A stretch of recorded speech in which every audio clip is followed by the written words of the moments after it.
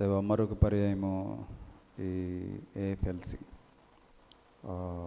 Indian Christian theological seminary Bible క్లాస్ని మేము ప్రారంభించబోతున్నాం. ప్రభు ఇది నన్ను మేము ఏమి వినాలని ఏమి నేర్చుకోవాలని మీ ఉద్దేశం అయిందో ప్రభు వాటిని గ్రహించడానికి కావాల్సిన మీ ఆత్మ నడిపింపు దయచేయండి. ఈ స్థలంలో ఉన్నవారంతా నీ వారే కనుక నీ అమూల్యమైన మాటలు మేము వినగలిగినట్లు, వాటిని అర్థం చేసుకోగలిగినట్లు, నీ పరిచర్యలో వాటిని వినియోగించుకోగలిగినట్లు మాకు సహాయం చేయండి. దేవా, నిబిడల ముందు నీ పక్షంగా నిలబడుతున్న ఈ దీనుని మీరు జ్ఞాపకం చేసుకుని మీ ఆత్మచేత బలపరిచి వాడుకొనమని క్రీస్తు శ్రేష్టమైన నామంలో వినయముతో ప్రార్థించి వేడుకొనుచున్నాము తండ్రి, ఆమేన్. ఈరోజు మన క్లాస్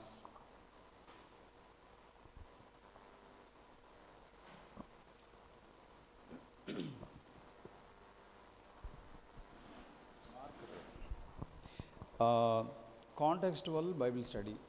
మనము అంతకుముందు చాలా క్లాసుల్లో దీని గురించి వింటూ వచ్చాం. ఈరోజు మరొక క్లాస్లోకి వెళ్ళడానికి ప్రయత్నం చేద్దాం. అసలు ఎందుకు మనము బైబిల్ని సందర్భానుసారంగా చదవాల్సిన అవసరం ఉంది? ఈరోజు మన క్లాస్లో సబ్జెక్ట్ ఏంటంటే బైబిల్ గ్రంథాన్ని ఎందుకు మనము సందర్భానుసారంగా చదవాలి.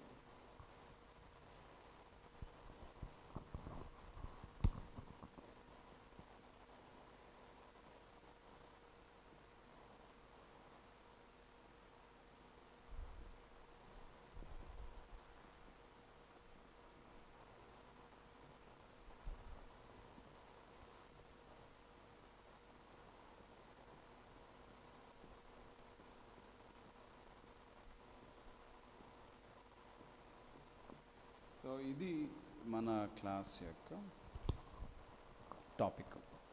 ఎందుకు చదవాలి సందర్భానుసారంగా అని అంటే, బైబిల్ గ్రంథం మొత్తానికి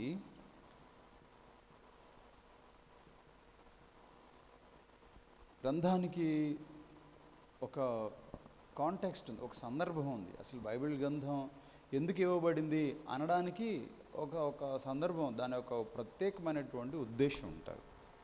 2, ప్రతి పుస్తకానికి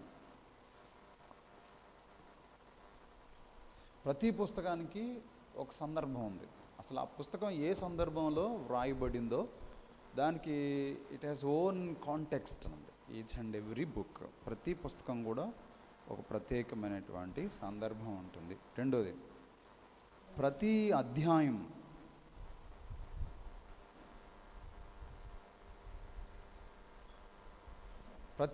కూడా, each and every chapter has own context.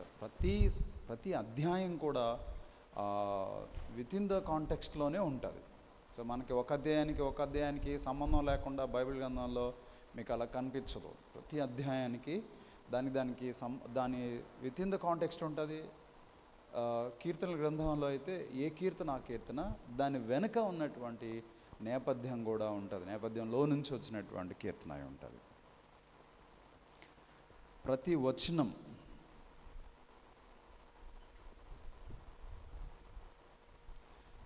వచనం కూడా సందర్భం లోపలే ఉంటుంది. సందర్భానికి బయట మీకు బైబిల్ గ్రంథంలో ఏ వచనాలు మీకు కనిపించవు. సో ఒకవేళ ఇండిపెండెంట్ సాంగ్స్ అయితే, కీర్తనలో ఇండిపెండెంట్ సాంగ్స్ అయితే ఆ లోపల ఉన్నటువంటి వచనము పైన కింద ఆ కీర్తనలో ఉన్నటువంటి సందర్భానికి అనుగుణంగా కలిసే ఉంటాయి.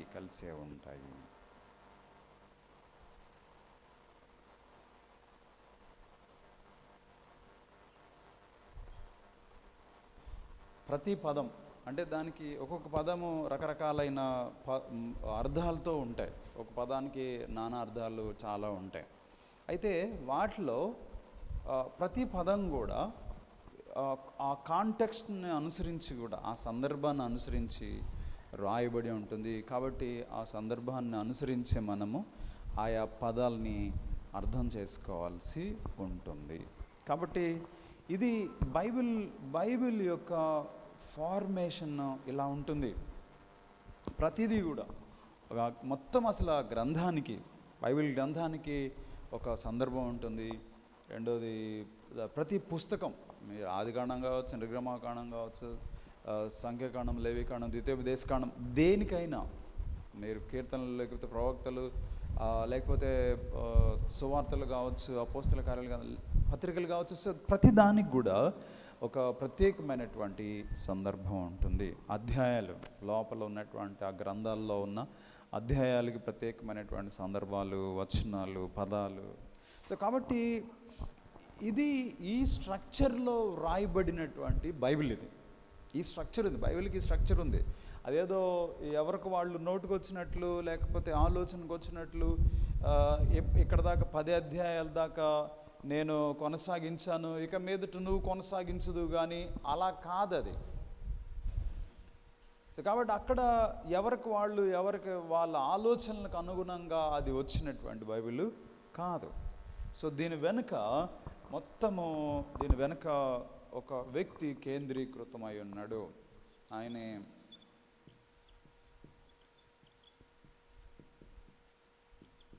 సో పరిశుద్ధాత్మ యొక్క ప్రేరణ ద్వారా ఈ లేఖనాలు మనకి అందించబడ్డాయి. కాబట్టి బైబిల్ గ్రంథానికి మొత్తం పుస్తకాలు, అధ్యాయాలు, వచనాలు, పదాలు.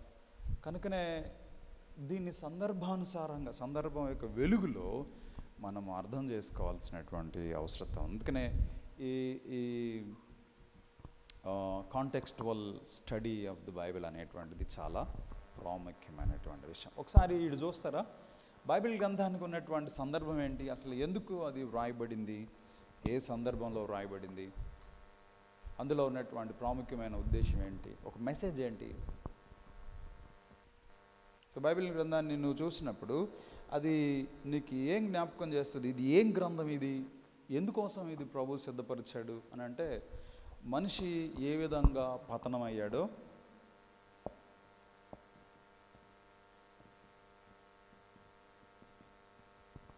మనిషి ఏ విధంగా పతనం అయిపోయాడో, ఆ పతనం యొక్క పర్యవసానము, ఆ పతనం యొక్క పర్యవసానం ఎలా ఉంది అన్న విషయాన్ని మనం చూస్తాం. అయితే ఇందులో దేవుని రక్షణ ప్రణాళిక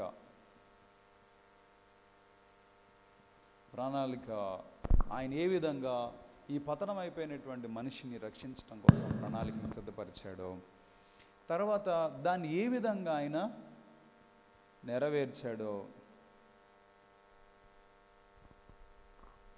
దేవుని ప్రణాళికను ఏ విధంగా నెరవేర్చబడిందో,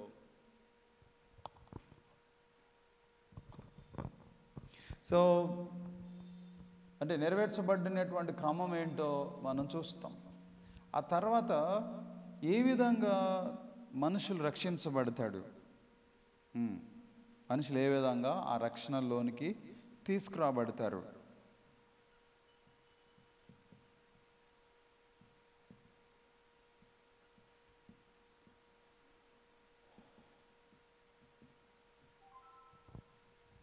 సో టోటల్గా బైబిల్ గ్రంథం అనేటువంటిది పతనమైన మానవుణ్ణి పరలోకానికి చేర్చేటువంటి క్రమములో వ్రాయబడినటువంటి విషయాలు.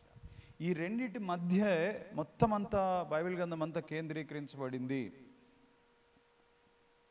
సో పతనమైనటువంటి మానవుణ్ణి దేవుడు ఏ విధంగా పరలోకానికి చేర్చడానికి ఆయన సిద్ధపడ్డాడు. సో ఇదే క్రమం. ఈ కాంటెక్స్ట్లోనే బైబిల్ గ్రంథాన్ని మనము చదవాల్సిన అవసరం ఉంది. సో ప్రతి పుస్తకం కూడా, బైబిల్ గ్రంథంలో రకరకాలైనటువంటి సాహిత్యాలు ఉన్నాయి. ఏమేమి ఉంటాయి?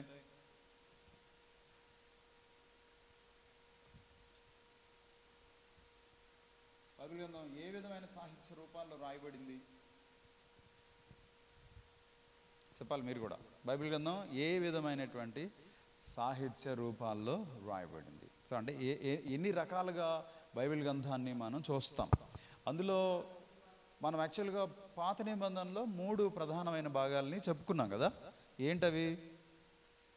ఒకటి ధర్మశాస్త్రము, 2 ప్రవక్తల రచనలు 3, సాహిత్య గ్రంథాలు. ఈ 3 మనం పాత నిబంధనలో చూస్తాం. సో ధర్మశాస్త్రం అంటేనేమో మొదట 5 పుస్తకాలని ధర్మశాస్త్రం అన్నాము. ఆ తర్వాత ప్రవక్తల గ్రంథాలు, చిన్న ప్రవక్తలు, పెద్ద ప్రవక్తలు, మొత్తం 17 చిన్న ప్రవక్తలు, పెద్ద ప్రవక్తలు అన్ని 17 ఉన్నాయి. సాహిత్య గ్రంథాలు మొత్తం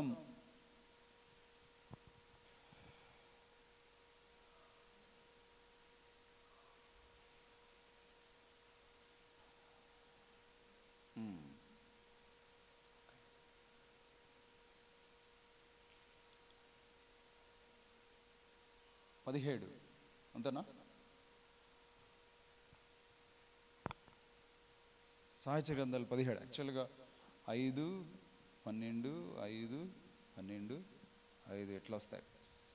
5 ఏమో ధర్మశాస్త్రము, 12 ఏమో చిన్న ప్రవక్తలు, 5 ఏమో పెద్ద ప్రవక్తలు, ఒక 5 ఏమో పద్యాలు, ఒక 5 ఏమో 12 ఏమో సాహిత్య గ్రంథాలు, ఇట్లా వస్తాయి మొత్తం. సో మొత్తం టోటల్గా 39 పుస్తకాలు ఇక్కడ మనకు కనిపిస్తాయి. ధర్మశాస్త్రము, సో అది ధర్మశాస్త్రం 5 గ్రంథాల్లో చెప్పబడిన ప్రవక్తల రచనలు, ప్రవక్తల ప్రవచనాలు, ప్రవచనాత్మకమైనటువంటి విషయాలు ఉంటాయి, సాహిత్యం ఉంటుంది. సో లా అనేటువంటి టీచింగ్స్, బోధలు, లేకపోతే ఆజ్ఞలు, చట్టాలకు సంబంధించినటువంటి ఆ కోణంలో దీన్ని చూడాలి. సో దేవుడు మనుషులకి ఇవ్వబడినటువంటి నైతిక చట్టం, ఈ కోణంలో దీన్ని మనం ధర్మశాస్త్రాన్ని అర్థం చేసుకోవాల్సినటువంటి అవసరత ఉంది. ప్రవక్తల ప్రవచనాలు, ప్రవచనాత్మకంగా ఆయన ఏం మాట్లాడాడు, ఎలాంటి సందేశాలు ఇచ్చాడు అన్న విషయాలు చూస్తాం. సాహిత్యానికి సంబంధించినటువంటి గ్రంథాలుగా మనము ఈ 17 గ్రంథాలని చూస్తాం. క్రొత్త నిబంధనలోనికి వచ్చేటప్పటికి ఇందులో సువార్తలు ఉంటాయి. 2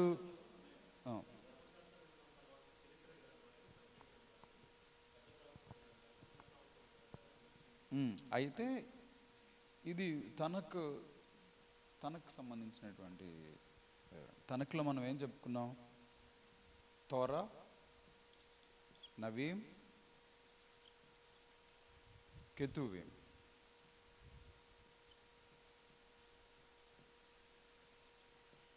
సో తోరా అనేది ధర్మశాస్త్రము, నవీం అనేటువంటిది ప్రవక్తలు, కెతువీం అనేటువంటిది సాహిత్య గ్రంథాలు. 5, 12, 5, 12, 5. సో ఇవి ధర్మశాస్త్రం.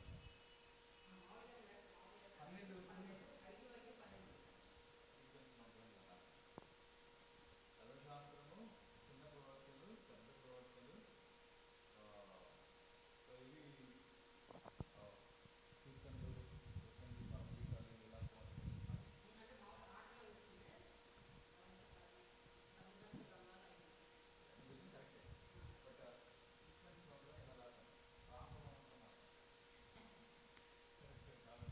సువార్తలు అయిన తర్వాత సంఘ చరిత్ర ఉంటుంది. ప్రారంభ క్రైస్తవ సంఘ చరిత్ర ఉంటుంది. ఆ తర్వాత పత్రికలు ఉంటాయి. చివరిలో ప్రకటన ఉంటుంది. సో ఇది బైబిల్ యొక్క నిర్మాణం. పాత నిబంధనలో సో ఈ రకమైనటువంటి రచనలు ఉన్నాయి. క్రొత్త నిబంధనలో ఈ విధమైనటువంటి రచనలు ఉన్నాయి. సో సువార్తల్లోకి వెళ్ళినప్పుడు సువార్తల్లో మనం ఎట్లా అర్థం చేసుకుంటాము అని అంటే, దాన్ని ఏ కోణంలో చదవాలి అని అంటే, అది యేసుక్రీస్తు ప్రభువారి యొక్క జీవితం, శిలువ మరణ పునరుద్ధానాలకు సంబంధించినటువంటి సువార్తగా దాన్ని చూస్తాం. దాన్ని ఆ కోణంలోనే చదువుతాం. రెండోది ప్రారంభ క్రైస్తవ సంఘ చరిత్ర అన్నప్పుడు, సంఘం ఏ విధంగా యెరూషలేములోను, యోదయ సమరయ ప్రాంతాల్లో, బూదిగంతంలో, ఈ 3 కోణాల్లో సంఘం ఏ విధంగా విస్తరించింది అని మనము సంఘ చరిత్ర, ప్రారంభ క్రైస్తవ సంఘ చరిత్రలో చూస్తాం. పత్రికలకు వచ్చినప్పుడు ఆ సంఘాల్లో ఏ విధమైనటువంటి తప్పులను ఖండిస్తూ లేక వాళ్ళను ప్రోత్సహిస్తూ ఉత్తరాలు రాశారు అనడానికి ఇవి. ఆ కోణంలో సంఘాన్ని వాళ్ళల్లో ఉన్నటువంటి వెలుపల నుంచి లోపల నుంచి వచ్చినటువంటి దుర్బోధలను ఖండిస్తూ వాళ్ళని దేవునిలో బలపరచడం కోసం వాడినటువంటి పత్రికలు. ప్రకటన గ్రంథం అంటే అంత్యకాల సంభవాలను గురించినటువంటి విషయాలు. సో ఇవన్నీ కూడా వాటి వెలుగులో అవి ఓ ప్రత్యేకమైనటువంటి సందర్భంలోనే వ్రాయబడ్డాయి. ఏ గ్రంథాన్ని తీసుకున్నా దాని వెనుక ఒక ఉద్దేశం ఉంటుంది, దాని లోపల ఒక సందర్భం అనేటువంటిది ఉంటుంది. కాబట్టి ఇవేమి ఏదో ఊరక వినటానికి బాగుంటుంది, చదువుకోవడానికి బాగుంటుంది అన్నట్లుగా రాయబడలేదు. ఇవి each and every book it has own context. కాబట్టే బైబిల్ని మనము తప్పకుండా విత్ ఇన్ ద కాంటెక్స్ట్ చదవాల్సినటువంటి అవసరత ఉంది.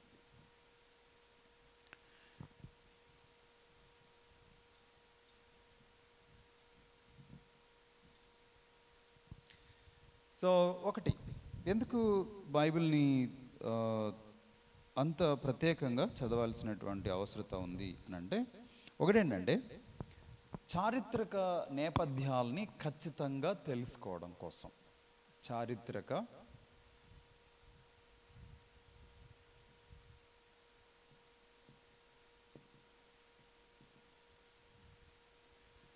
సో ఇది మొదటి. బైబిల్ గ్రంథం అనేది అదేదో పిట్టకథ లాంటిది కాదు. చాలామంది చెప్తున్నట్లుగా అదేంటో ఏదో ఒక రకమైనటువంటి కల్పిత కథో లేక పిట్టకథో లేకపోతే ఎవరి ఆలోచనలో నుంచి ఊడిపడినటువంటిది కాదు అది. దీనికి బైబిల్ గ్రంథంలో ఉన్నటువంటి ప్రతి పుస్తకానికి చారిత్రక నేపథ్యం ఉంది. ప్రతి పుస్తకం కూడా మీరు ఏ గ్రంథం అన్నా తీసుకోండి, ఆ గ్రంథానికి చారిత్రక నేపథ్యం ఉంటుంది. కాబట్టి హిస్టారికల్ యాక్యురెన్సీ కోసము, చారిత్రక ఏం చెప్పచ్చు, కొలమానం కోసం, లేకపోతే అందులో ఉన్నటువంటి ఖచ్చితత్వం కోసం, చరిత్ర ఖచ్చితత్వం కోసం దాన్ని మనం చదవాల్సిన అవసరత ఉంది. ఇది ఏ కాలంలో జరిగినటువంటి సంఘటన. ఉదాహరణకి మీరు ఒకసారి నిర్గమాకాండంలోనికి వెళదాం, లేకపోతే ఆదికాండం నుంచి వద్దాం. ఆదికాండం 14వ అధ్యాయము 1వ వచనం చదవండి ఒకసారి. ఆదికాండం 14వ అధ్యాయం 1వ వచనం.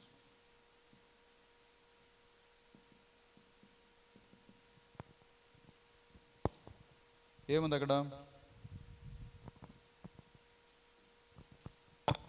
ఆదికాండం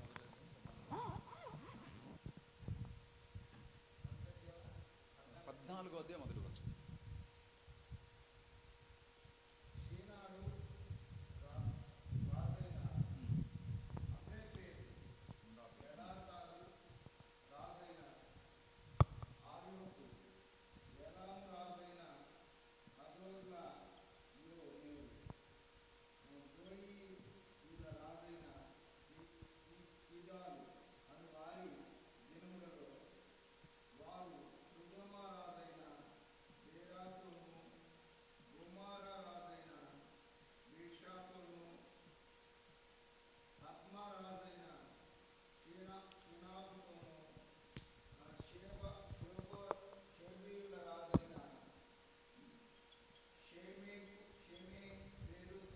చాలు.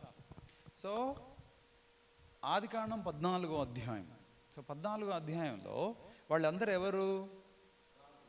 రాజులు. అంటే వాళ్ళకి సొంత రాజ్యాలు ఉన్నాయి, వాళ్ళ రాజ్యాన్ని పరిపాలన చేస్తూ ఉన్నారు. సో షేనారు, గోయి, సొదొమ, గొమర్రా, షీబా, ఈ షేబా అనే ఈ ప్రాంతాలు లిటరల్గా ఉన్నాయి అక్కడ. వీటికి అంటే ఇవి లిటరల్గా ఒక రాజ్యాలుగా అవి పరిపాలన చేయబడినగా లేక జియోగ్రఫికల్ ఏరియాస్గా వీటిని మనం చూస్తాం. అంటే ఇప్పుడు ఈ ఆదికాండము అబ్రహాము యొక్క చారిత్ర, అబ్రహాము యొక్క కథ, ఆ స్టోరీ ఏ చారిత్రక నేపథ్యంలో జరిగింది అని అంటే, ఇదిగో ఈ రాజులు పరిపాలన చేసినటువంటి కాలంలో ఉంది. అబ్రహాము కల్పిత పాత్ర కాదు. అబ్రహాం అనేటువంటి ఈ వ్యక్తి ఇదిగో ఈ రాజులు పరిపాలన చేసినటువంటి కాలంలో, ఈ రాజులు పరిపాలన చేసిన ప్రాంతంలో అబ్రహాం అనేటువంటి ఆయన నివాసం చేశాడు. ఒకవేళ ఇది తెలుసుకోకపోతే, ఇది అర్థం కాకపోతే, దీనిలో ఉన్నటువంటి చారిత్రక విషయాల్ని మనము అధ్యయనం చేయకపోతే, అబ్రహాం అనేటువంటిది ఒక ఎవరో సృష్టించినటువంటి కథలాగా అనిపిస్తుంది. ఇంకొంచెం నిర్గమాకాండంలోనికి రండి. నిర్గమాకాండము 3వ అధ్యాయంలోనికి రండి. లేకపోతే 1వ అధ్యాయంలోనికి రండి. మొదటి నుంచి వెళదాం. 1వ అధ్యాయం 1వ వచనం. నిర్గమ 1వ అధ్యాయం 1వ వచనం.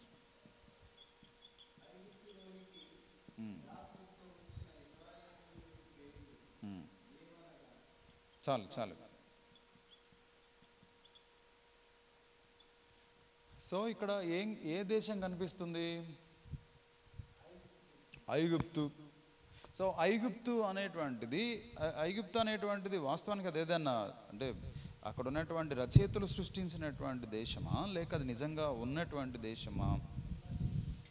సో ఈజిప్షియన్ కల్చర్ ఉంది. ఈజిప్ట్ అనేటువంటిది మనకు ఉంది, ఒక దేశం. అది ఒక మంచి గొప్పగా వెలసిల్లినటువంటి రాజ్యం. అది గొప్ప సంస్కృతిని కనపరిచినటువంటి రాజ్యం. అది అప్పట్లోనే మంచి టెక్నాలజీని వాడుకునేటువంటి సంస్కృతి దేశం అది. సో ఇప్పుడు ఇశ్రాయేల్ జనాంగము అనేటువంటి వీళ్ళు ఐగుప్తు ప్రాంతంలో, ఐగుప్తు రాజులు పరిపాలన చేసినటువంటి ఐగుప్తు ఒక గొప్పగా వెలసిల్లినటువంటి దినాల్లో, ఐగుప్తు యొక్క గోల్డెన్ ఎరాలో ఇశ్రాయేలీల చరిత్ర కనిపిస్తుంది. అక్కడ ఇశ్రాయేల్ చరిత్ర కనిపిస్తుంది. ఇంకా మీరు కొంచెం ముందుకు వెళితే ఇదే 3వ అధ్యాయంలో, నిర్గమాకాండం 3వ అధ్యాయంలో 8వ వచనం చదవండి. 8వ వచనం.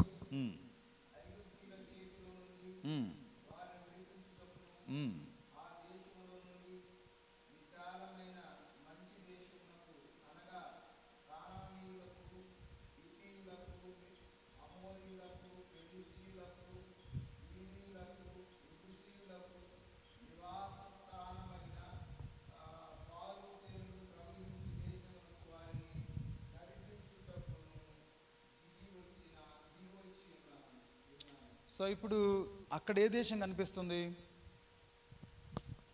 కానాను. ఇప్పుడు అది దాన్ని పాలస్తీనా అంటున్నాం, ఇశ్రాయేల్ దేశం అంటున్నాం. సో కానాను అనేటువంటి ప్రదేశం. కాబట్టి ఇక్కడ కొంతమంది రాజులు ఉన్నారు. హివీలు, హిత్తీలు, ఎబుసీలు, ఎలామీలు, వీళ్ళంతా ఉన్నారు. అక్కడ కొన్ని జనాంగాలు ఉన్నాయి. ఆల్రెడీ అక్కడ ప్రీ ఎస్టాబ్లిష్డ్ కింగ్డమ్స్ ఉన్నాయి. రాజులు ఉన్నారు, వాళ్ళు పరిపాలన చేస్తున్నారు వాళ్ళంతా కూడా.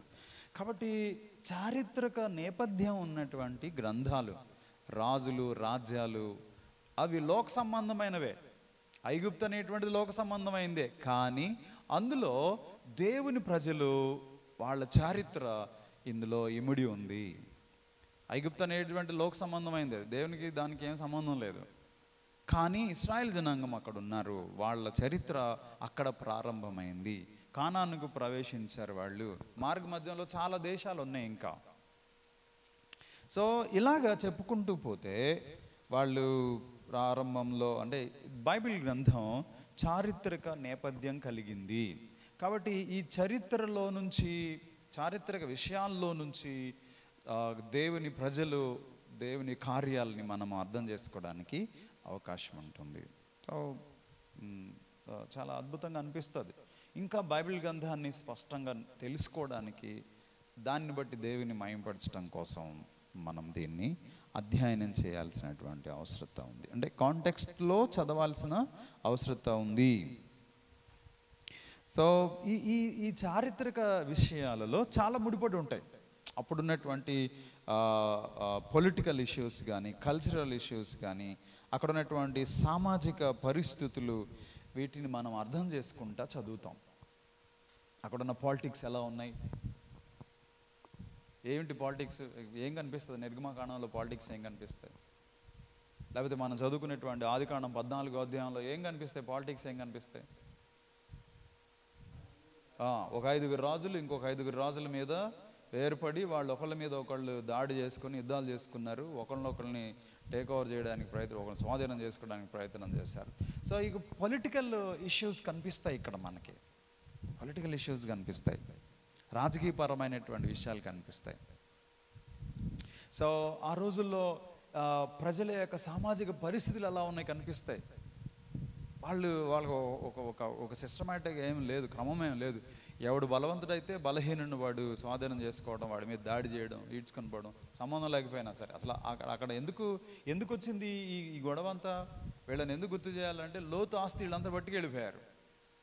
సొదొమ గొమొర్రా మీద దాడి చేసినప్పుడు వీళ్ళు సొదొమ గొమొర్రాలో ఉంటున్నాడు కదా ఆయన. సో మిగతా వాళ్ళు వచ్చి సొదొమ గొమొర్రా రాజుల్ని జయించి వాటితో పాటు లోతుని యొక్క ఆస్తి కూడా తీసుకెళ్ళిపోయాడు. సో ఈయన దగ్గర అబ్రహాం గారి దగ్గర ఉన్నటువంటి 300 మందిని తీసుకెళ్ళి వాళ్ళని జయించి వాళ్ళ ఆస్తిని పట్టుకొని వచ్చాడు.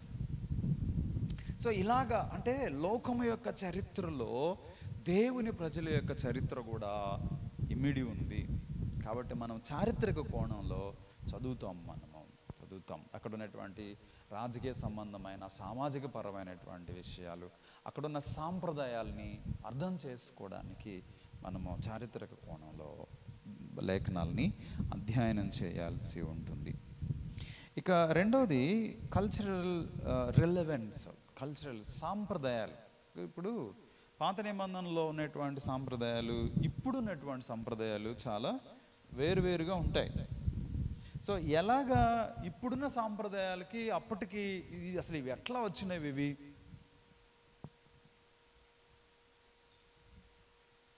చాలా రకాలైనటువంటి సాంప్రదాయాలు ఉన్నాయి మనకి. ఈ బలులు అర్పణలు అనేటువంటివి అసలు ఎట్లా వచ్చినాయి, ఎందుకు వచ్చినాయి? ఇప్పటికీ కూడా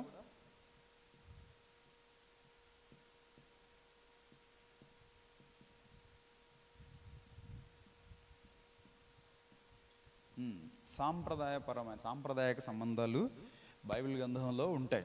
ఇప్పుడు మనకి అక్కడక్కడ పండగల్లో, మన భారతదేశ పండగల్లో బలులు అర్పిస్తూ ఉంటారు కదా. ఎట్లొచ్చినాయి అవి? సో మనం దానికి లేఖనాల్లో ఆధారాలు చూస్తాం. సో అవి ఎట్లా ఎగ్జిస్ట్ అయినాయి, ఇప్పుడు ఎలాగా రూపాంతరం చెందుతూ వచ్చినాయి, ఆరాధన ఎట్లా వచ్చింది, దేవుని సన్నిధిలోనికి వెళ్ళాలి, దేవుని ఆరాధించాలి, ఈ ట్రెడిషన్ ఎక్కడి నుంచి వచ్చింది? సో సాంప్రదాయక సంబంధాలు, అందులో ఉన్నటువంటి విషయాలు అవి ఏ విధంగా పరిణీతి చెందుతూ నేటి ప్రస్తుత రూపాల్లో ఉన్నాయో మనం అర్థం చేసుకోవడం కోసము బైబిల్ గ్రంథాన్ని ఈ కోణంలో చదవాల్సినటువంటి అవసరత ఉంది. సో ప్రభు ఉదయం సంస్కారపు ఆరాధిస్తాం, లేక బాప్తిస్మాన్ని ఆరాధిస్తాం. ఇవి ఎట్లొచ్చినాయి? ప్రభు ఉదయం సంస్కారం అనేది ఎట్లొచ్చింది? బాప్తిసం అనేటువంటిది ఎట్లా వచ్చింది? సో దీన్ని తెలుసుకోవడం కోసం ఏం చేస్తామంటే, పూర్వం ఉన్నటువంటి విషయాల్ని మనము ఈ కల్చరల్ ఆస్పెక్ట్లో చదవడం ద్వారా వాటిని అర్థం చేసుకుంటాం. కాబట్టి బైబిల్ని విత్ ఇన్ ద కాంటెక్స్ట్లో మనము చదవాల్సినటువంటి అవసరత ఉంది. అది లేకపోతే సమస్యలు. కాబట్టి ఈ పస్కా పండుగ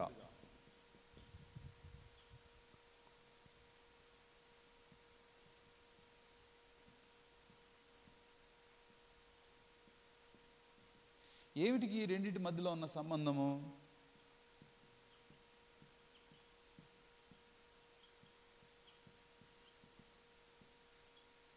సున్నతి, బాప్తిస్మం. ఇది ఓల్డ్ టెస్ట్మెంట్ ట్రెడిషన్, ఇది సాంప్రదాయం వాళ్ళకి. పస్కా పండుగ అనేటువంటిది, సున్నతి కార్యక్రమం అనేటువంటిది పాత నిబంధనలో ఉన్నటువంటి ఆచారం. ఇది ఏ విధంగా రూపాంతరం చెందింది, ఎలాగా ఇది క్రొత్త నిబంధనలో ఏ విధంగా ఇది రూపాంతరంలోనికి వచ్చింది? సో ఈ విధమైనటువంటి ఆలోచనలు మనం అర్థం చేసుకోవడానికి సాంప్రదాయమైనటువంటి సంబంధాల్లో ఉన్న విషయాలు లేఖనాల్లో మనము స్టడీ చేయాల్సినటువంటి అవసరం ఉంది. ఇక మూడోది, బైబిల్ని మనము ఎందుకు కాంటెక్స్ట్లో చదవాలి అని అంటే, టు అవాయిడ్ మిస్ఇంటర్ప్రిటేషన్.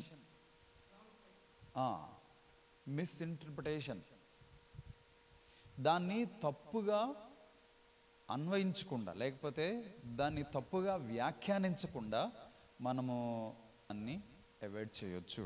ఒకవేళ మీరు కాంటెక్స్ట్లో చదివితే దాన్ని తప్పుగా అర్థం చేసుకోరు. నాకు చెప్పుకున్నాం కదా, బైబిల్ గ్రంథం రకరకాలైనటువంటి సాహిత్యాల్లో రాయబడింది అని చెప్పుకున్నాం కదా. కొంత హిస్టారికల్ బ్యాక్గ్రౌండ్స్ ఉన్నాయి, కొన్నిటికి కొన్ని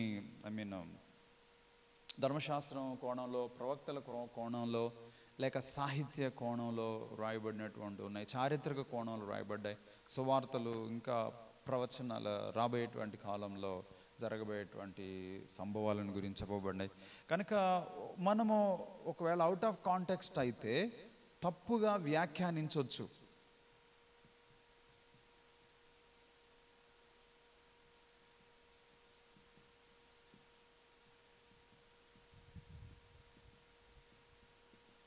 సో తప్పుగా దాన్ని వ్యాఖ్యానించకుండా ఉండడం కోసం, లేక అర్థం చేసుకోకుండా,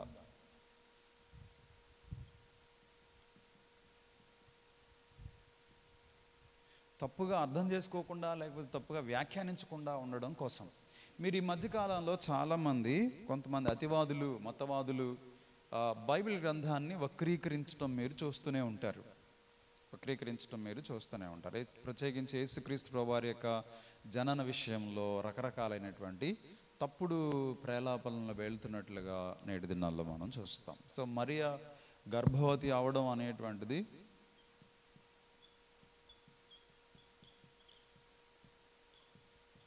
సో మరియ తల్లి గర్భవతి కానీ, క్రీస్తు జననం కానీ, లేకపోతే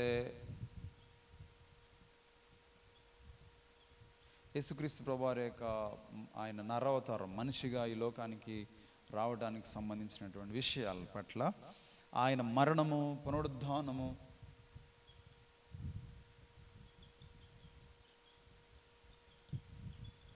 సో ఇలాగ చాలా విషయాల మీద ఈ రోజుల్లో తప్పుడు ప్రచారాలు చేస్తున్నట్లుగా మనం చూస్తాం. సో యేసుక్రీస్తు ప్రభువారు తల్లి ఆయన కన్యక గర్భవతి అవడం అనేటువంటి విషయం, దాన్ని మనం విత్ ఇన్ ది కాంటెక్స్ట్లో కనుక అర్థం చేసుకోకపోతే అదేమవుతుందంటే కంప్లీట్గా క్వైట్ ఆపోజిట్లో దాన్ని మనం వినాల్సి ఉంటుంది. సో ఈవిడ తప్పు చేసి కుమారుని కన్నది అన్న మాటలు ఈరోజు మనం వింటున్నాం. మీరు విన్నారో లేదో తెలియదు. తర్వాత యేసుక్రీస్తు ప్రభువారి యొక్క జననం అపవిత్రమైంది అని మనం వింటున్నాం. ఇంకా ఆయన జస్ట్ ఒక కేవలము ఆ రోజుల్లో ఒక యూదా మత సంబంధమైనటువంటి రెబెలియన్, ఆయన ఒక రెబెల్ అంతే. సో ఆయన ఒక తిరుగుబాటుదారుడిగా చూసేటువంటి పరిస్థితులు మనం చూస్తాం. యేసుక్రీస్తు ప్రభువారి యొక్క మరణం కానీ, పునరుద్ధానం కానీ, ఆయన చనిపోలేదు, ఆయన పునరుద్ధానుడు అవ్వలేదు అని చెప్పేవాళ్ళు కూడా నేటి దినాల్లో ఉన్నారు. కేవలం జస్ట్ ఒక కట్టు కథ. ఇంకా చాలామంది మీరు సోషల్ మీడియాలో చూస్తే యేసుక్రీస్తు అనేటువంటిది ఒక రోమా చారిత్రకారులు సృష్టించిందని, లేక పౌలు సృష్టించినటువంటి ఒక సృష్టి అని, ఇలాగ రకరకాలైనటువంటి మిస్కన్సెప్షన్స్ యేసుక్రీస్తుని గురించి, లేఖనాల గురించి ఉంటుంది. అందుకనే మనము బైబిల్ గ్రంథాన్ని తప్పుగా అర్థం చేసుకోకుండా లేక తప్పుగా వ్యాఖ్యానించకుండా ఉండడం కొరకు దాన్ని విత్ ఇన్ ద కాంటెక్స్ట్లోనే చదవాల్సిన అవసరత ఉంది. అవుట్ ఆఫ్ కాంటెక్స్ట్ కేవలము ఒక వచనాన్ని తీసుకొని దాని సందర్భం తెలియకుండా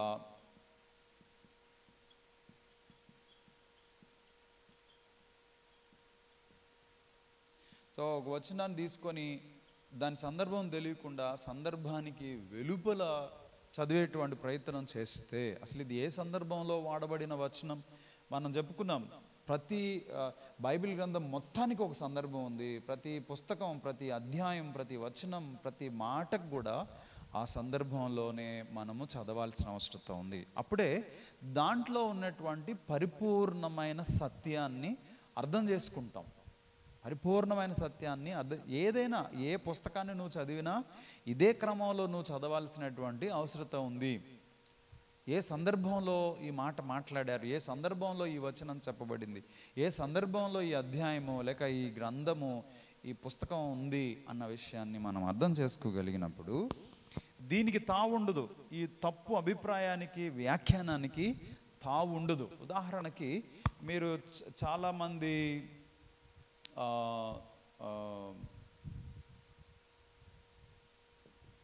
137:9 137:9-6 వచనాలు. ఎన్ని వచనాలు ఉన్నాయి అందులో? కీర్తన గ్రంథం 137వ కీర్తన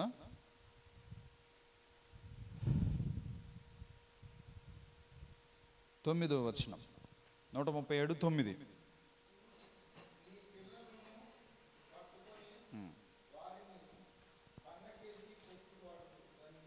సో నిజంగా ఎంతమంది ఇక్కడ బండ అంటే క్రీస్తు అని చెప్పినటువంటి వాళ్ళు ఉన్నారు? బండ అంటే క్రీస్తు. అవునా పాస్టర్ గారు? అంతేనా? ఓకే, పాస్టర్ గారు కూడా అవునంటున్నాడు. సో ఇప్పుడు ఇది చాలామంది దైవ సేవకులు పుట్టినరోజుల్లో ఈ వచనాన్ని తీసుకొని ప్రసంగాలు చేసిన వాళ్ళు ఉన్నారు. నా పక్కన కూర్చొని నేను విన్న సందర్భాలు ఉన్నాయి. నీ పిల్లల్ని బండకేసి కొట్టేవాడు ధన్యుడు అని అంటే, నీ పిల్లల్ని యేసుక్రీస్తు ప్రభువు వారికి వేసి కొట్టేవాడు ధన్యులని. సో యాక్చువల్గా అసలు ఇది 137వ కీర్తన సందర్భం ఏంటి? ఏ సందర్భంలో రాయబడింది? 1వ వచనం చదువుదాం ఒకసారి.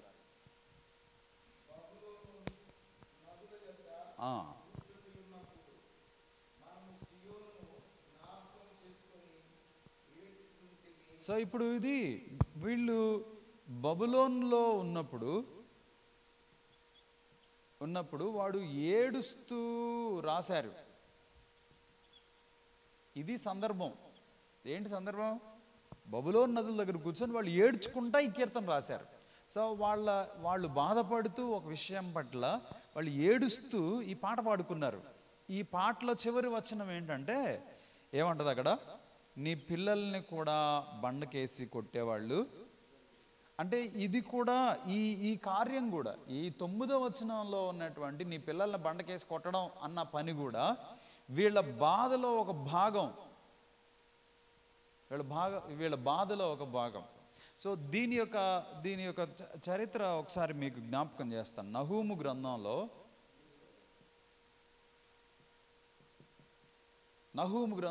3వ అధ్యాయము 10వ వచనాన్ని ఒకసారి చదువుదాం. అయినను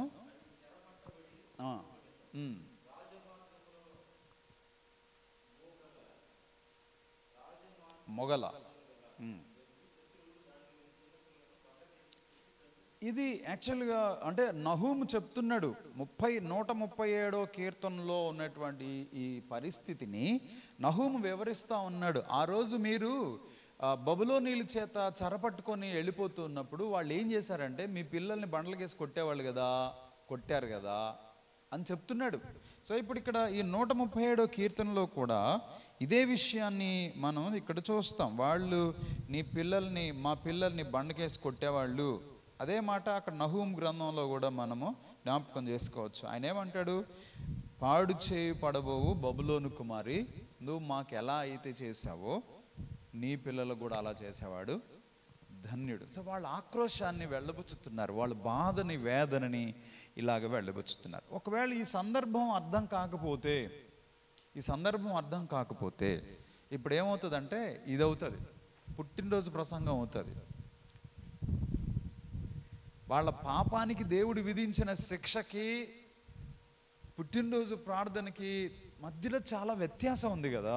there is a vast difference కదా. సో కాంటెక్స్ట్ అర్థం కాకపోతే ఇలాంటి ప్రమాదాలు జరిగేటువంటి ఏది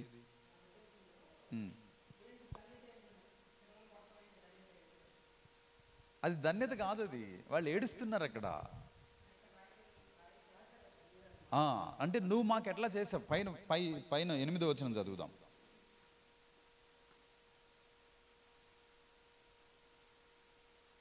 నూట 37:8 చదవండి. పాడు చేయబడబోవు బబులోను కుమారి, నీవు మాకు చేసిన క్రియలను బట్టి నీకు ప్రతీకారం చేయువాడు ధన్యుడు. నీ పసిపిల్లలను పట్టుకొని వారిని బండకు వేసి కొట్టువాడు. సో ఇది వాళ్ళ ఇంటెన్షన్. నువ్వు మాకు అలా చేసావు కదా, నువ్వు అలా చేసావు కాబట్టి మాకు రేపు ప్రొద్దుట నీకు అలా ఎవడన్నా చేస్తే నిజంగా వాడు ఎంత మంచోడో అని వీళ్ళు అనుకుంటున్నారు. అక్కడ బబులోను నదులు, అది పిల్లల్ని బండలకేసి కొట్టేవాడు ధన్యుడు అని చెప్పట్లేదు బైబిల్ గ్రంథం. అది వాళ్ళ ఆలోచన, వాళ్ళ ఆశ. అది నువ్వు మా పిల్లల్ని ఇలా చేసావు కదా, నీకు కూడా అలా చేసేవాడు ధన్యుడు అని వాళ్ళ ఆలోచన. వాళ్ళు బబులోను నదుల దగ్గర కూర్చొని వాళ్ళు ఏడుస్తూ ఉన్నారు, మమ్మల్ని ఇట్లా చేశారు మీరు, రేపు ప్రొద్దుట మీకు కూడా ఇలాగనే జరుగుతుంది, అలా ఎవడన్నా చేస్తే వాడు నిజంగా ధన్యుడు. అందులో ధన్యత ఉంది అని చెప్పడం లేదు. పిల్లల్ని బండ్లకు వేసి కొట్టడం అనేది ధన్యత అని చెప్పడం లేదు. కానీ వాళ్ళు అలాగా కోరుకుంటున్నారు, వాళ్ళు అలా కోరుకుంటున్నారు. తప్పే. సో వాళ్ళు ఎస్. సో ఇక్కడ ఆ 137వ కీర్తన వాళ్ళ ఆక్రోశాన్ని జ్ఞాపకం చేస్తుంది. మనము ఆ కాంటెక్స్ట్లోనే చదవాలంటున్నాను. ఇలాగ పిల్లల్ని బండకేసి కొట్టేవాడు అందరూ ధన్యులు అని బైబిల్ గ్రంథం చెప్తుందని భావించొద్దు. అదే అక్కడ సందర్భం. ఆ సందర్భం ఏంటి? వాళ్ళు బబులోను నదుల దగ్గర కూర్చొని ఏడుస్తున్నారు, వాళ్ళు సియోని జ్ఞాపకం చేసుకొని ఏడుస్తున్నారు. వాళ్ళు వాస్తవంగా ఏంటంటే ఒక పాట పాడండి చూద్దాం, మీరు భలే పాట పాడతారంటగా మీ దేవాలయంలో, ఏది ఇప్పుడు ఏడ పాడండి చూద్దాం అన్నారు వాళ్ళని. అప్పుడు అక్కడ కూర్చొని వీళ్ళు వాళ్ళని ఎగతాళి చేస్తున్న వాళ్ళని గురించి బాధపడుతూ ఈ పాట పాడుకున్నారు వాళ్ళు. సో ఇక్కడ మనం మనం చూడాల్సింది ఏంటంటే అసలు అది ఏ సందర్భంలో వ్రాయబడింది, అక్కడున్నటువంటి పదాలకి ఉద్దేశం ఏంటి. అందుకే నేను చెప్పాను, ప్రతి వచనము ప్రతి పదము కూడా అక్కడ ఆ సందర్భంలో ఉన్నట్లుగానే మనం అర్థం చేసుకోవాలి తప్ప సో అన్నిటికీ దాన్ని యూనివర్సలైజ్ చేయకూడదు. కాబట్టి సందర్భానుసారంగా చదవడంలో ఉన్నటువంటి మరొక బెనిఫిట్ ఏంటంటే మనము తప్పుగా అర్థం చేసుకోకుండా ఉండగలుగుతాము. అదేవిధంగా సరైన రీతిలో దాన్ని తర్జుమా చేయగలుగుతాం. సో ఒకటేంటంటే ఇలాగా ఇది చేస్తాం, అర్థం చేసుకోకుండా ఉండగలుగుతాము, తప్పుగా వ్యాఖ్యానించకుండా ఉండగలుగుతాము. సో ఒకవేళ ఇప్పుడు మీరు దీన్ని సమర్థవంతంగా అర్థం చేసుకున్నారు అనుకోండి, ఇప్పుడు దేని గురించి చెప్తారు మీరు? ఇదే వాక్యం ఉందనుకోండి, 9వ వచనమే ఉందనుకోండి, మీరు దీన్ని అర్థం చేసుకోలేదు, మీకు అర్థం అవ్వలేదు. అర్థం కానప్పుడు మీరు ఏం చేశారంటే, బండ అంటే యేసుప్రభు వారు, ఇక్కడ పిల్లలంటే నీ పిల్లలు, కొట్టడం అంటే మీరు ప్రభువుకి అప్పగించడం అని ప్రసంగం చేశారు. ఇట్ట కూడా వాడుకోవచ్చు. ఇది యాక్చువల్గా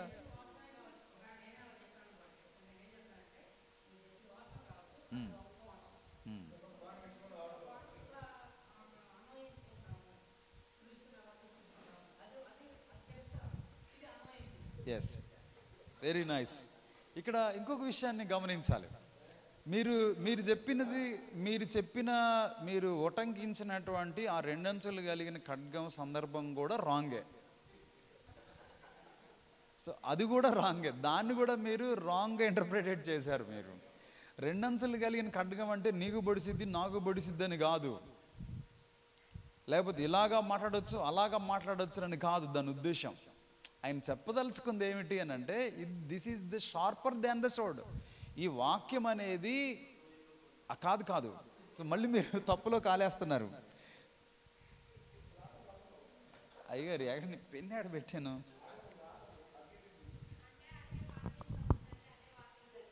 అది ఇప్పుడు మీరు మళ్ళీ రాంగ్, మీరు తప్పులో కాలేస్తున్నారు ఇక్కడ. సో ఇక్కడ హెబ్రీ పత్రిక 4వ అధ్యాయం 12వ వచనం చదవండి ఒకసారి. లేదు నా చదవాలి వినిపించాలి.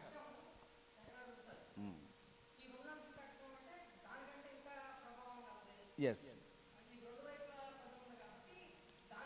మళ్ళీ 2 వైపులు 10 అనకూడదు అక్కడ. చదువుదాం ఒకసారి.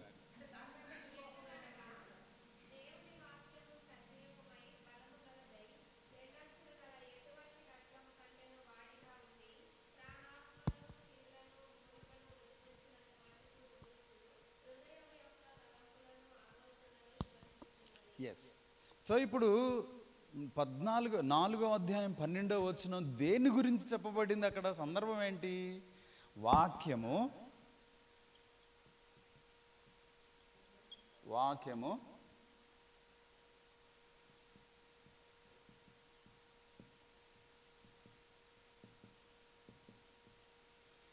కత్తి కంటే కూడా పదునైంది. సో రెండంచులు కలిగిన ఖడ్గము అంటే ఎందుకు వాడారు? సో రెండంచులు ఎందుకుంది ఆ కత్తికి అని అంటే,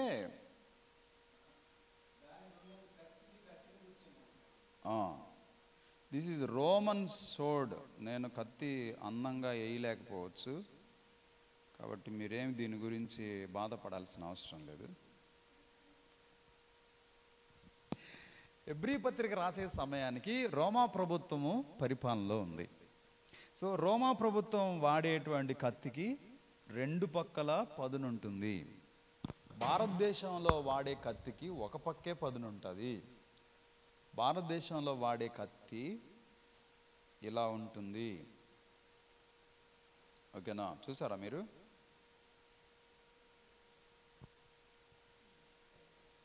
అదేందా?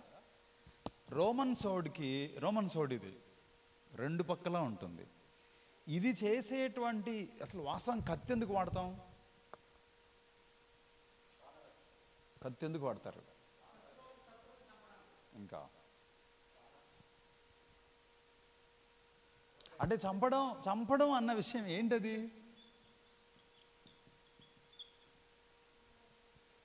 నువ్వు కత్తి ఎందుకు వాడతావు? నువ్వు చంపడానికా? చంపడానికంట చూడు.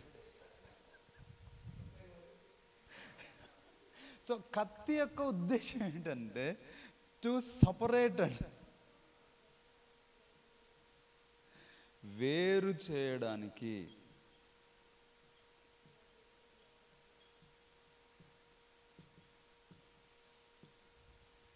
కత్తి ఎందుకు వాడతాము అని అంటే, మనిషిలో నుంచి ప్రాణాన్ని వేరు చేయడానికి వాడతాం, ప్రాణం తీయడానికి వాడతాం. అర్థమవుతుందా? అదే దానికి చెప్తున్నాను. చంపడం అన్నట్టు దాని అర్థం ఏంటంటే ప్రాణాలు తీయడానికి. చచ్చిపోవడం అంటే ఏంటి దాని అర్థం? అంతే కదా, సపరేషన్. సో ఒకవేళ ఆ చివరిలో అదే అధ్యాయము హెబ్రీ పత్రిక 4:12 చివరి ఏం చెప్తుంది? ప్రాణాత్మలను, మూలుగులను, కీళ్లను, మూలుగులను విభజించినంత మట్టుకు ఏదంట? దూరుచు హృదయం యొక్క తలంపులను.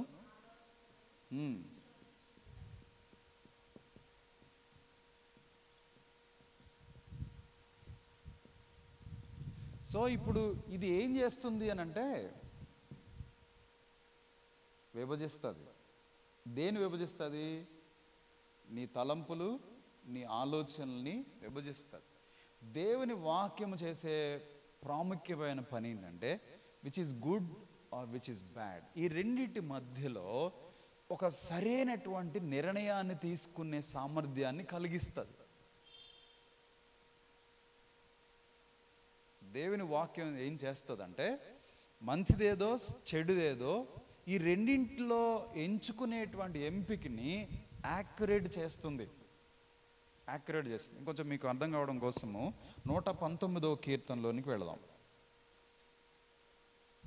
119వ కీర్తన.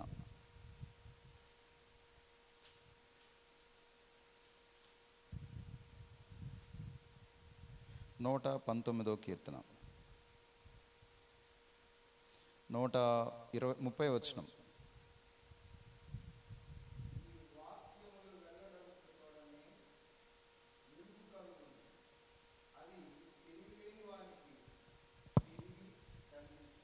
ఓకే. సో కీర్తన 119, 130, 133. సో ఇప్పుడు ఏం చెప్తుంది? నీ వాక్యము వెల్లడి అగుట తోడనే వెలుగు కలిగింది, అది తెలివి లేని వాడికి తెలివిని కలుగు చేస్తుంది. సో వాక్యం వచ్చినప్పుడు ఏమైందంట? నాకున్న అజ్ఞానం పోయి జ్ఞానం వచ్చింది, తెలివితేటలు వచ్చినాయి. సో ఈ అజ్ఞానానికి జ్ఞానానికి మధ్యలో ఒక ఖచ్చితమైనటువంటి సపరేషన్ ఎందుకు జరిగింది అని అంటే దేవుని వాక్యము ఈ రెండింటిని డివైడ్ చేసింది. ఇది అజ్ఞానము, ఇది జ్ఞానము అన్న విషయాన్ని దేవుని వాక్యము వెల్లడైన తర్వాత, నేను దాన్ని అంగీకరించిన తర్వాత, దాన్ని అర్థం చేసుకున్న తర్వాత అప్పుడు అర్థమైందో. సో వాక్యం అనేటువంటి ఖడ్గము విభజన చేస్తుంది నీ తలంపుల్ని, ఆలోచనల్ని. ఏది సరి అయిందో ఏది కాదో, నువ్వు దేన్ని ఎంచుకోవాలో దేన్ని ఎంచుకోకూడదు అన్న వివేక జ్ఞానాన్ని చాలా యాక్యురేట్గా అది విభజిస్తుంది. ఎట్లా? ఈ రెండంచులు కలిగినటువంటి ఖడ్గము శరీరాన్ని విభజించే దానికంటే చాలా యాక్యురేట్గా ఇది నీ ఆలోచనల్ని, తలంపులను విభజిస్తుంది. ఆ సందర్భంలో వాడబడిన మాట అక్కడ ఖడ్గం అంటే. అంతేగాని నీకు పొడుచుకుంటుంది, నాకు పొడుచుకుంటుంది, ఇట్ట వాడచ్చు, అట్ట వాడచ్చు, ఎట్టెట్టన్న వాడు, అది కాదు. అది దీని సందర్భం అది. ఇది అర్థం కాకపోతే జరుగుతుంది అది. ఈ వాక్యాన్ని చచ్చిపోయినప్పుడు ఉపయోగించవచ్చు, పుట్టినరోజు ఉపయోగించవచ్చు అని అంటే అది నేనేం చేయలేను. ఇంకా బైబిల్ కూడా నేనేం చేయదు ఇంకా. Okay, are you clear pastor గారు? Thank you. Okay, thank you so much. ఎక్కడున్నాం? 4వ పాయింట్లో ఉన్నాం. ఏంటది? వాక్యాన్ని సరిగ్గా వ్యాఖ్యానించడానికి సహాయపడుతుంది. సందర్భానుసారమైనటువంటి బైబిల్ అధ్యాయము మనము వాక్యాన్ని సరిగ్గా అర్థం చేసుకోవడానికి, రెండోది వ్యాఖ్యానించడానికి కూడా సహాయపడుతుంది. కొంతమంది ట్రినిటీ లేదంటారు. కొంతమంది యేసుక్రీస్తు దేవుడు కాదు, ఆయన కేవలం దేవుని కుమారుడే అంటారు. కొంతమంది యేసుక్రీస్తు ప్రభువు దేవుడు కాదు, ఆయన కేవలం మనిషే అంటారు. కొంతమంది రకరకాలకి అసలు యేసుక్రీస్తు లేదు, పరిశుద్ధాత్మ లేడు, ఒక్క యెహోవా మాత్రమే అంటారు. కొంతమంది పరిశుద్ధాత్మ లేడు, తండ్రి లేడు, ఆయనే కుమారుడిగా, కుమారుడే పరిశుద్ధాత్మగా మొత్తం ఏకపాత్రాభినయం చేసుకుంటా వస్తున్నాడు ఆయన అనేవాళ్ళు మరికొంతమంది ఉన్నారు. సో ఇవన్నిటికీ కారణం ఏమిటి అని అంటే వాక్యాన్ని సరిగ్గా,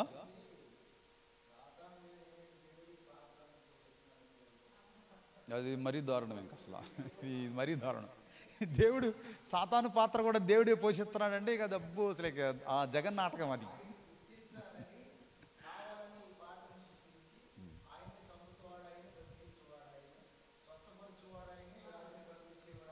ఇది ఏడో విన్నట్టుంది. ఇది ఏడో విన్నట్టుంది. యాక్చువల్గా భగవద్గీతలో ఉంటుంది, చంపేవాడెవడు, చచ్చిపోయాడెవడు, చంపేవాడిని నేనే, చచ్చిపోయాడు నేనే. సో ఇది భగవద్గీత కాదు, ఇది బైబిల్ గ్రంథం, ఇది దయచేసి. సో ఇది సమస్య.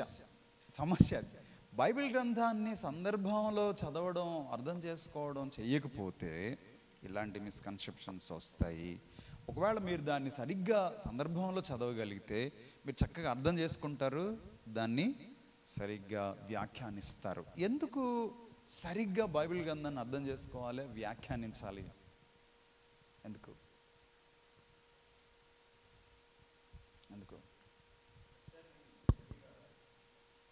ఇందా చదువుకున్నాం కదా, వాక్యము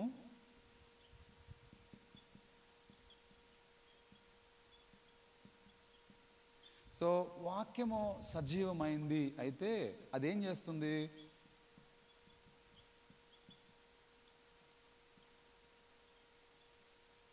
బ్రతికిస్తుంది కదా. ఇది సజీవమైంది అయితే అది బ్రతికిస్తుంది. ఒకవేళ ఈ వాక్యాన్ని నువ్వు సరిగ్గా అర్థం చేసుకోకపోతే, ఒకవేళ అసత్యాన్ని బోధిస్తే ఇదేం చేస్తుంది? వాక్యము సత్యాన్ని బోధిస్తే అది బ్రతికిస్తుంది, బట్ అదే సమయంలో అసత్యాన్ని బోధిస్తే చంపేస్తుంది. అందుకనే వాక్యాన్ని మనము సందర్భానుసారంగా జ్ఞాపకం చేసుకోవాల్సి ఉంటుంది. ఇది మిస్ అయింది అని అంటే ఖచ్చితంగా ఇక్కడికి వస్తాం. సో అయితే అది నిన్ను బతికించాలి, లేకపోతే సగం బ్రతికించి సగం చంపటం అలాంటివి ఏమి లేవేడా. రెండే, there is no excluded middle అంటారు కదా. ఉంటే ఇటుపక్కన్నా ఉండాలి, లేకపోతే ఇటుపక్కన్నా ఉండాలి. నేను ఏడుంటాను అనటానికి ఏడ ప్లేస్ ఏం లేదు.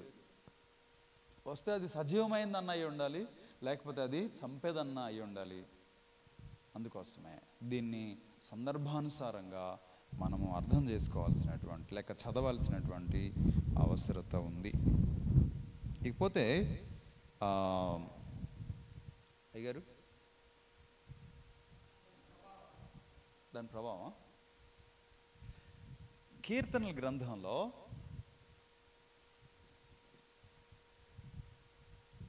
మొదటి కీర్తనలో ఒక చక్కటి మాట దేవుడు జ్ఞాపకం చేస్తాడు.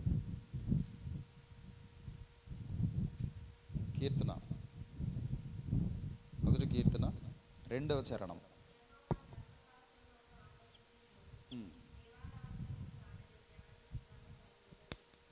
సో ఇప్పుడు ఏం చేయాలంట? సో దేవుని వాక్యాన్ని ధ్యానిస్తున్నప్పుడు అది నిన్ను ఇన్స్పైర్ చేయాలి.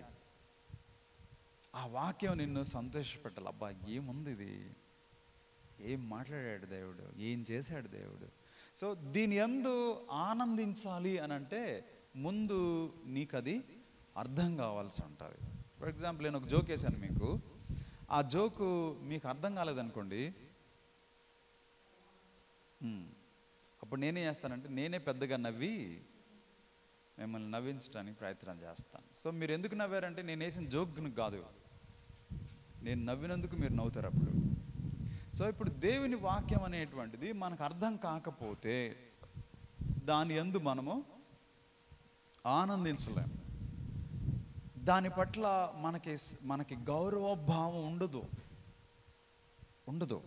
సో దాన్ని మనము దాని యందు ఆనందించాలన్నా లేకపోతే దాన్ని గౌరవించాలన్నా ఆ వాక్యాన్ని ఘనపరచాలన్నా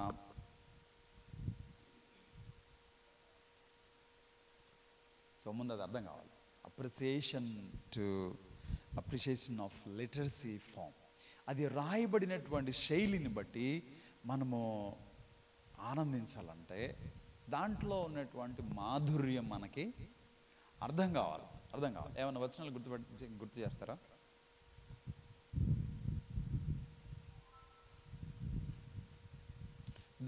దాని యందు మనం ఆనందించాలంటే, దాని మాధుర్యం అర్థం కావాలంటే ముందు మనం కాంటెక్స్ట్లో చదవాలి.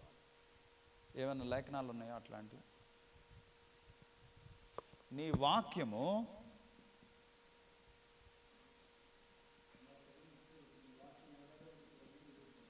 జుంటి తేనె ధారల కంటే ముందు ఆ వచనం ఏమైనా గుర్తుందా? నాకు గుర్తులేదు. అది జుంటి తేనె ధారల కంటే మధురమైంది. ఏమైనా గుర్తు చేయండి. కీర్తనలను సామెతలు. ఓకే, సో అంటే ఏం చెప్పడానికి ప్రయత్నం చేస్తున్నాడు అక్కడ కీర్తనకారుడు? అది తేనె కంటే కూడా మధురమైంది. ఎప్పుడు మధురమైందిగా ఉంటుంది అని అంటే దాని టేస్ట్ నువ్వు అనుభవించగలిగినప్పుడు. చదువు, గట్టిగా చదువు.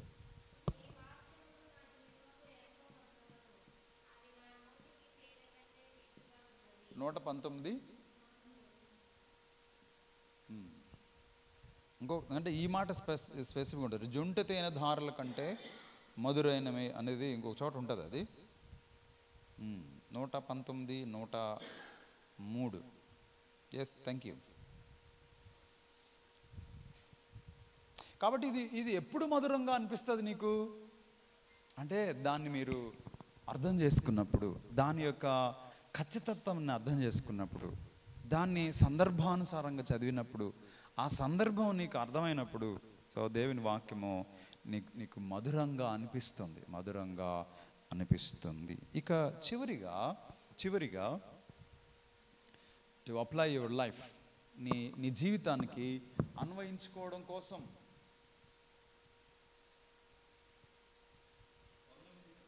19:10 కీర్తన 19:10.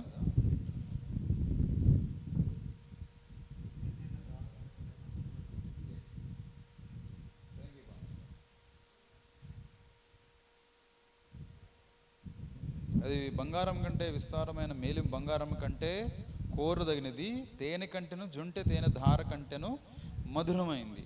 సో అంటే తేనె కంటే కూడా మధురమైంది అని దావీదుకి ఎందుకు అనిపించింది? దివారాత్రులు దాన్ని ధ్యానిస్తూ దాని యందు ఆనందిస్తా ఉన్నాడు. సో ఆ ఆనందం ఎప్పుడు కలిగిందంటే ఈ ఎక్స్పీరియన్స్ వచ్చినప్పుడు. ఈ ఎక్స్పీరియన్స్ ఎప్పుడు వస్తుంది అని అంటే దాన్ని నువ్వు సందర్భానుసారంగా అర్థం చేసుకున్నప్పుడు అప్పుడు దాని యొక్క మాధుర్యం అనుభవిస్తాము. అందుకని దాన్ని వదిలిపెట్టకుండా ఉండగలుగుతాము. అర్థమవుతుందా? ఇక చివరిగా నీ జీవితానికి అన్వయించుకోవడం కొరకు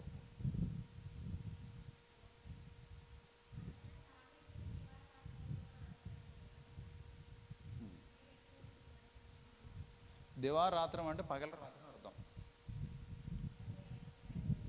పగలు రాత్రి. కొంతమంది చదువుతూ ఉంటారు. నేను చిన్నప్పుడు స్కూల్కి వెళ్ళేటప్పుడు వచ్చేటప్పుడు రోడ్డు పక్కనే చిన్న ఖాళీ స్థలంలో ఒక ముసలామ, అప్పట్లోనే ఆవిడకి నియర్లీ 80-90 ఇయర్స్ ఉంటాయి. ఏది నేను 6-7 తరగతులు చదివేటప్పుడే ఆవిడికి 85-90 సంవత్సరాలు ఉంటాయి. అంటే నాకు ఏజ్ తెలియదు, కానీ ఎట్లా ఐడెంటిఫై చేయొచ్చు అంటే ఆవిడ శరీరం అంతా ముడతలు పడిపోయి, నల్లగా శరీరం అంతా ముడతలు పడిపోయి, ఇంకా అది so she is going to die అన్నట్టు. మరి ఎన్ని సంవత్సరాలు ఉంటే తెలియదు. బహుశా మా తాతయ్య 95 సంవత్సరాలు చనిపోయాడు. ఆయన కంటే కూడా ఇంకా శరీరం బాగా కమిలిపోయి ఉంటుంది ఆవిడది. అంటే మోర్ దెన్ 90 ఇయర్స్ అబౌవ్ ఉంటుంది. ఆవిడ బుడ్డి పెట్టుకొని బుడ్డి వెలుగులో బైబిల్ చదువుతూ ఉండేది. కళ్ళజోడు లేదు ఆవిడకి. బుడ్డి పెట్టుకొని ఇలాగా బుడ్డి వైపు తిప్పుకొని బైబిల్ చదువుతూ ఉంటుంది.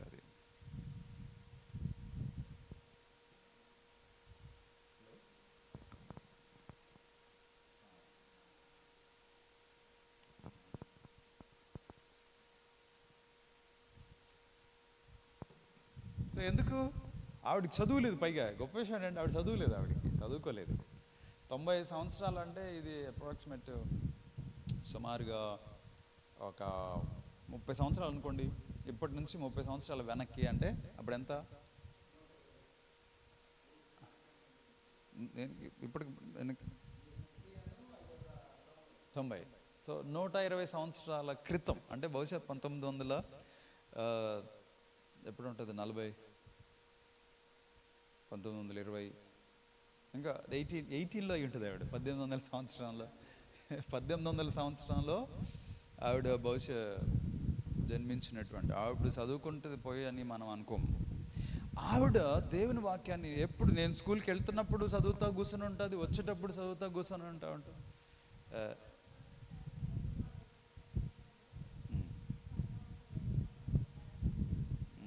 నిన్న తిన్నారు కదా పలావ్, ఈరోజు పెడితే తింటారా మరి?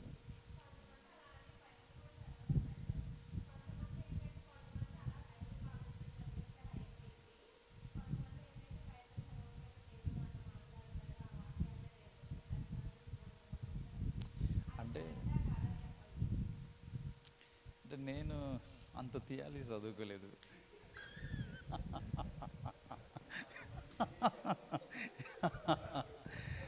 సో ఇక్కడ విషయం ఏంటంటే దివారాత్రులు దాన్ని ధ్యానించమని చెప్పాడు, కానీ బైబిల్ కాళ్ళు చదువుకు సాల్లే అని చెప్పలేదు. I'm very sorry to say. అదే అంట, దేవుడు దివారాత్రులు చదవమని చెప్పాడు, కానీ బైబిల్ కాలేజీలో చదువుకుంటే చాలని చెప్పలేదు.